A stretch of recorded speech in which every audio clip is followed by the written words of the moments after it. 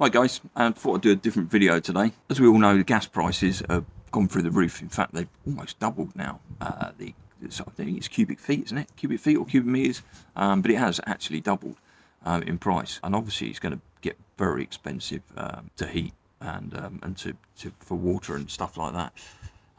So it's here in the UK, it's kind of got people sort of reopening fireplaces and install wood burners and things like that to sort of subsidise their heating system. But here, I haven't really got that opportunity, purely because we've got no chimneys, and the house subsided back in the 90s, I think it was, and yeah, and all the chimneys were removed when all the walls shifted and was put in. We can't put anything through the roof because predominantly our house is on the front elevation and we live in a conservation area, and they won't allow it. So yeah, so about a month or so ago, a thing came up on my feed, which was on Google feed, which was about a Finnish company called, I think it's Polar Nights, and they are producing these commercial sand batteries, which are basically huge, great big silos full of sand, and they use renewable energy that's not in demand. So i.e. when electricity's quite low in demand and they got this excess energy that's getting produced by renewables, i.e. wind and solar, it almost pretty much goes to waste. So what they're doing is they're putting them into these sand batteries for a resistor, heats the air, and then they pump the air through the sand, and they warm this sand up, and you get up to about 600 degrees, I think, even 1,000 degrees in some cases. So yeah, so when obviously the demand goes back up, or when the wind's not blowing, the sun's not shining, etc., they can then extract this form of energy from the heat from this sand, which can last months apparently in this sand. So sand's very good at absorbing heat, and it's very good at holding on to it. So yeah, so they can reuse this heat. I think they pull it out through in the form of air as well, superheated air, and then use it to heat water, because obviously in Finland they have all these sort of underground water pipes and central heating, and which we don't have here in the UK anyway, so it wouldn't work here in the UK, only on a small sort of basis. So yeah, I kind of thought that was a great idea, but obviously not got any solar panels, so yeah, it's not really going to work for me. But however, recently we went to Scotland on holiday, and I've got one of these, and this is not what I'm going to be talking about as such, but it's just how I came into the process, of the thought process, basically how I got to where I am now. But basically, this is what's called a Kelly kettle, and it's a chamber with a hole that goes right through the middle and a fire pit at the bottom, and basically you take that off, fill that full of water, light a fire in there, and then it obviously heats from the bottom, and then flames come out through the top, and heats the water jacket, which is around the outside. It is an amazing bit of kit. If you ever go camping, and you do a lot of camping, this thing is amazing. It will outboil any kettle and gas. It's phenomenal. But obviously in Scotland, it was a bit colder out there, so it kind of got me into thinking, well, if I filled that full of sand and heated the sand around it, basically I would have given myself a heater, as in the form of a storage heater, as in the sand battery. So but obviously I'm not going to do that, because we use it for boiling water for drinking and stuff like that, and the last thing you want to be doing is putting sand in it. But it kind of got me in the thought process. So basically I kind of replicated that, and I built this, and yeah, what this was originally was a 47 litre gas bottle, and basically I've cut the top off and cut the bottom off, and put in a pipe through the middle, through the centre, and basically replicated pretty much, as you can see, the hole goes right the way through the middle, replicated that Kelly kettle. And yeah, what I did was initially we had the top welded, and then we filled it full of sand, and then put the plate on, and then welded that on. So the actual, all around that pipe is completely full of sand. These are handles. I didn't want to attach permanent handles to it, because obviously they're going to get hot, so when the body heats up, it will heat the handles up, and then you've got to wear gloves and stuff. These I can just slide in and pick it up. If it's a two-man lift, it's ridiculously heavy. If I'll be honest, I've made this a bit too big. I think it was, what went in there, 75 kilograms of sand went in that, and I think the thing itself, empty, probably weigh 20, possibly even 30, so it's about 100 kilos. But it's doable, it's liftable, and it was going to go on a sack barrow anyway and then get transferred that way. So it is liftable, but just about. But if I probably did it again, I'll make it slightly smaller.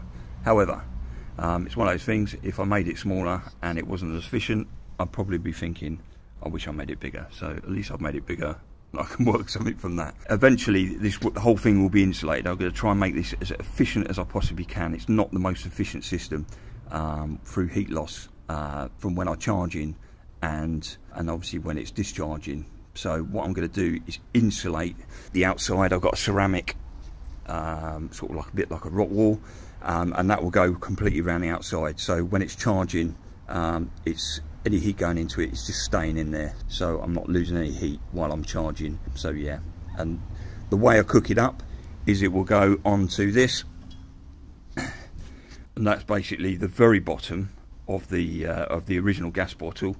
And so what that would do is that will then sit on top of that. I've not made any air vents as well. I've made some air vents in the doors and stuff like that. There's things I can play around with it, but I'll be able to charge it up on that. And then once it's cooked up, I might actually insulate that. I wasn't going to insulate it originally, but I think I probably will now. I don't really want to be losing too much heat through the firebox either. I want to be sending as much of it upwards as I can. So yeah, so what happens, it will go. So that will then go on there. I'm hoping I can get this charged in under 2 hours to give me a good discharge from when I get it upstairs. And then it will then go from that, obviously come into the house. Now this was originally the middle part of the gas bottle. So it will sit on there. You can imagine that the gas bottle will be completely insulated, so it won't be able to lose any heat whatsoever from the outside. The only place it can lose heat is through this central part. And I've done that on purpose really, because obviously it's a smaller surface area, and obviously the smaller surface area I've got, the more longer I can keep the heat going out of it. That's the theory anyway.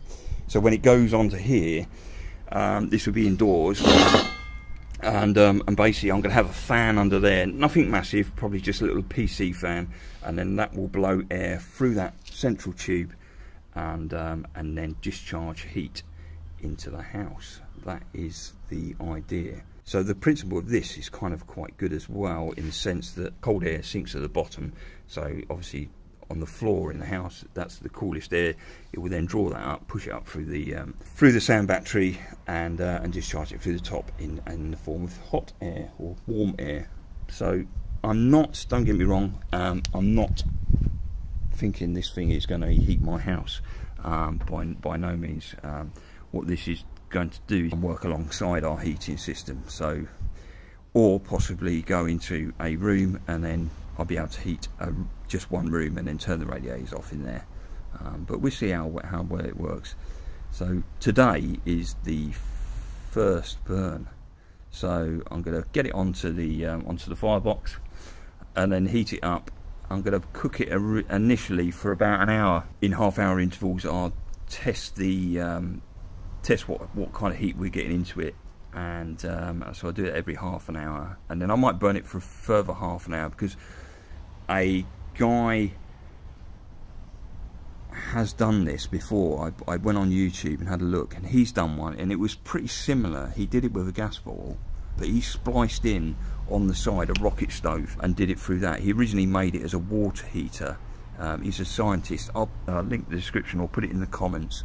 I think it's TNT or something. He's an amazing guy, and he just even finding his YouTube channel just sent me down one of those rabbit holes of ideas. But I've kind of stuck with what I'm doing and not deviated. However, it did give me a bit of confidence, because he managed to get it to about 400 degrees down at the bottom, and initially for the first hour I think he got it about 40 degrees, and then I think before he started to discharge it, he got it up to about 80 degrees. I'm hoping that if I insulate it, it's going to I might be able to raise that dramatically, and but there's only one way to find out in it. So today really we're just going to see what we can get in it, and what kind of variations I can get in there. I've got a couple of other ideas on ways that I might be able to heat this top chamber, but we'll get to that when we get to it.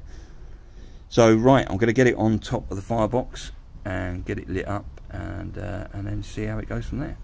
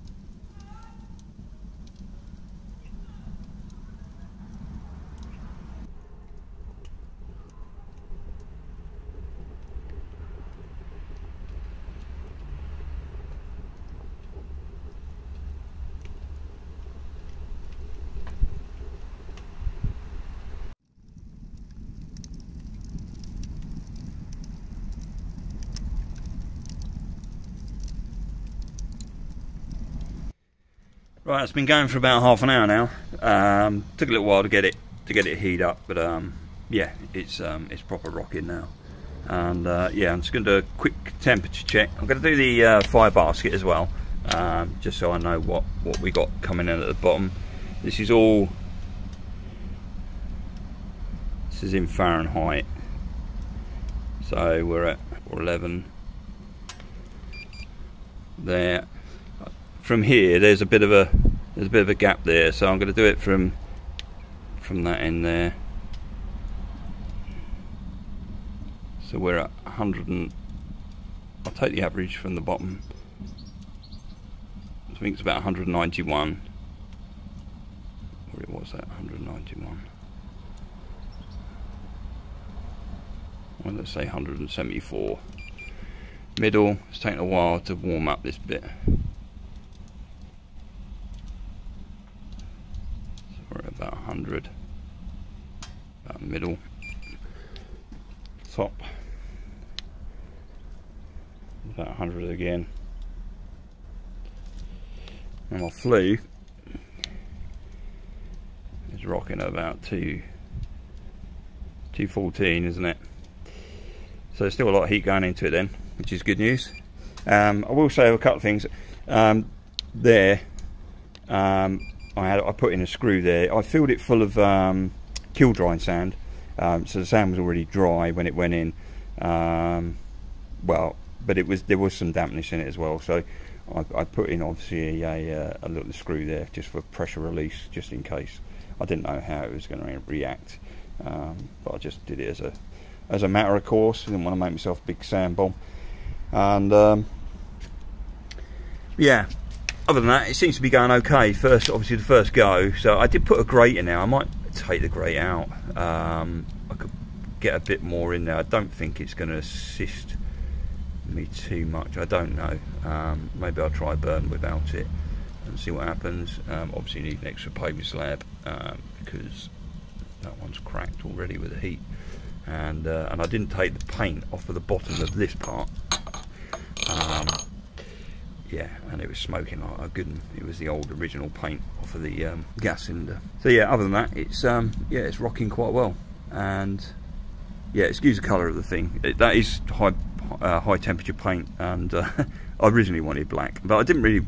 I only painted it really just to stop it from rusting too much, because it's obviously going to be insulated anyway, so you won't really see any of it. But I wanted black, but they had silver there, and it was a fraction of the price. So I just got that. But yeah, seems to be going good. So I'm going to test it again in about another half hour and see where we're at from that.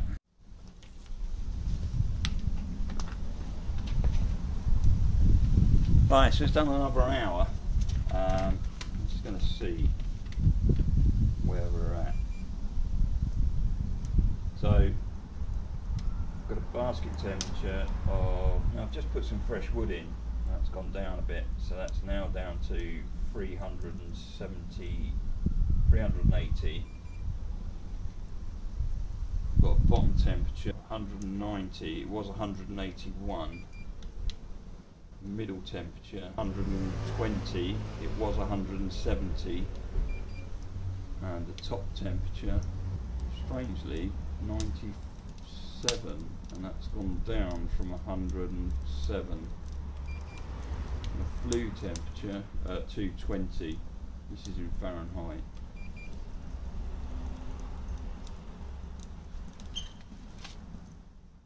So it's definitely red hot. I was expecting a bit more than that, to be fair. I don't know. So that's an hour. I might do another half an hour. Yeah. So far, so good. Working well. I suppose really it matters on the discharge and see what that gets me at. Good. Right. Very success really, I'm not so sure, but I put some oak in it a while ago and it doesn't seem to be burning. Oak burns really hot, but yeah, it burns well. It burns quite slow, and I don't think my results have gone down since I put the oak in basically. I did have some slightly damper pine, but I stopped using that, and I initially started using pine and I was getting a far better firebox reading, and my firebox reading's gone down, so I'm now at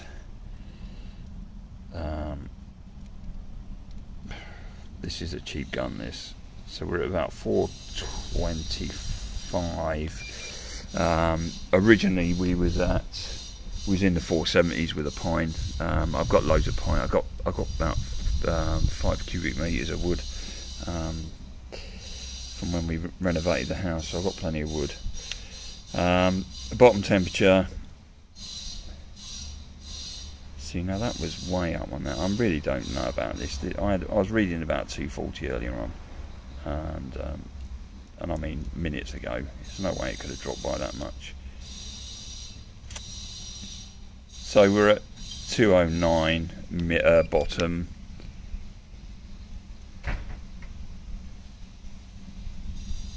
130.35, let's say, middle, and top is 120, and my flue temperature is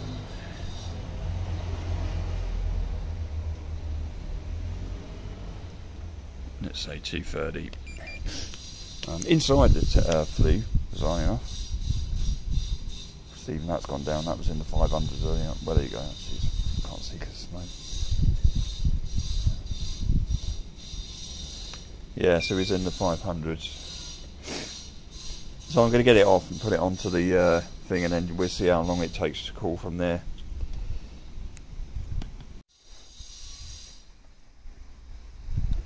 Okay, so we've got it off.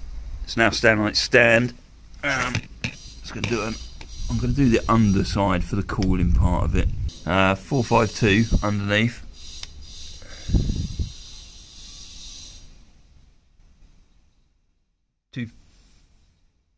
Let's say 240 at the bottom. 140 middle. 120 at the top. And I'm going to do it now from the inside of the flue because it's a bit that matters. So we've got a good temperature in there. Let's say about, it just varies all over the place. Let's go by the max. It was 390, well, let's say 390 inside. And yeah, it's fairly bung out to meat. So the thing is, absolutely, you can't touch it. It's really hot all the way around, and so I'm probably just going to let it go to ambient and see how long that takes. So let's say it's 20 to 2 now.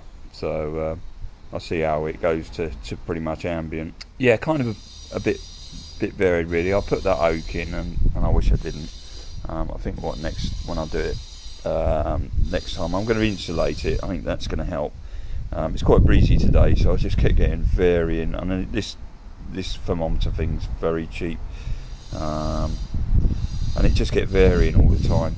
And I think once it's insulated, it'll be able to hold the heat better and build up the heat better. Right guys, excuse the background noise. We've got church bells and we've got a guy with an angle grinder who's been going at it all afternoon. Although I cannot complain, because obviously in order to create this, I did this over about 3 weekends on and off, and yeah, and I think I was driving my my neighbours crazy with the angle grinding and stuff I was doing. So we're now, what time are we at? 4:40. So we've had 3 hours on this thing, and it is really still really too hot to touch. I can put my hand on it, but I can't put it on there for long. So it's a bit like a hot radiator, really, which is quite yeah, which has sort of inspired me a bit now to thinking that it will work. Because I kind of admit I kind of got to when I took it off, I was a bit despondent with it, purely on the basis that I didn't get it to the temperature that I was hoping I'd get it to. But there's no doubt about it, it has proper held on to that heat. And consider I'm outside and it's actually bare bones, it's not insulated or anything, so it's losing heat from every surface that it's got. It's doing pretty well. It's obviously dropped quite a lot. We'll do a temperature check now, and so at the bottom we're now at 82, so it has lost a lot. I did it just now, bizarrely, which was always lower. That was in the 90s earlier just now. So it's, yeah, so it's 90, which is weird because the middle, the bottom was obviously hot, the middle was cooler, and the top was cooler still. And the top is now at 71, 72. And we're not doing the outside of the chimney because that won't give us any, because it's basically on thing. But the inside is the bit that matters, because obviously once this is all fully insulated, the only heat that can escape predominantly will be from the middle, and obviously we'll have in the fan there. So inside we are at 136, which is not bad really, I think. I mean, this is in Fahrenheit, and realistically I should be working on Celsius. I don't know why I started doing it on Fahrenheit, because I work to Celsius. Well, on surface temperatures, like if I'm, you know, doing the cooking or whatever, we do it to Fahrenheit, but air temperature in the house is always done with Celsius. So generally we normally set our thermostat for our heating at between sort of 17, 18, 19 degrees. So if I set it to Celsius on here now, which I might on my next video when we do this, I'm going to do it on just Celsius. And sorry if that confuses anybody. We're working at about 54, 55, aren't we? Yep, 55. And obviously I'm not getting in there. I can only get to probably about here on it, and obviously we know that's the coolest part. Hottest part's in the middle at the minute still. So yeah, that's kind of quite encouraging really, considering the amount of effort I've put into this and thought process and stuff. Obviously, so when I'm calling, say 50, 58, 60 degrees, obviously when I'm blowing through there, it doesn't mean I'm probably going to get 60 degrees Celsius of air coming out through the top. It's going to be marginally cooler than that. So, but it's going to be a damn sight warmer than the air going in. So it will carry on be warming the air, and we're at, what did I say, was that 3 hours? So I might check it again in 4 hours, and we're just as interested to see what we're at, and see. I really can't put my hand on that for long. It's proper hot. So so yeah.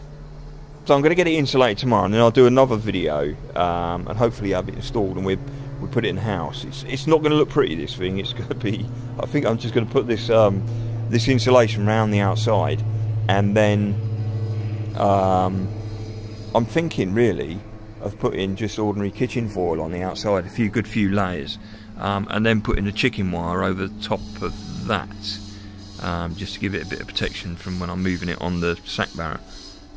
So it is going to look pretty rough and ready, but I'm a functional man. If it functions, it's fine. It's not ever going to be a piece of furniture in the house. It's just going to be something to warm the house, basically. So yeah, quite encouraged by that, and thanks for watching. Subscribe if you want to see another video and see how we progress with this thing.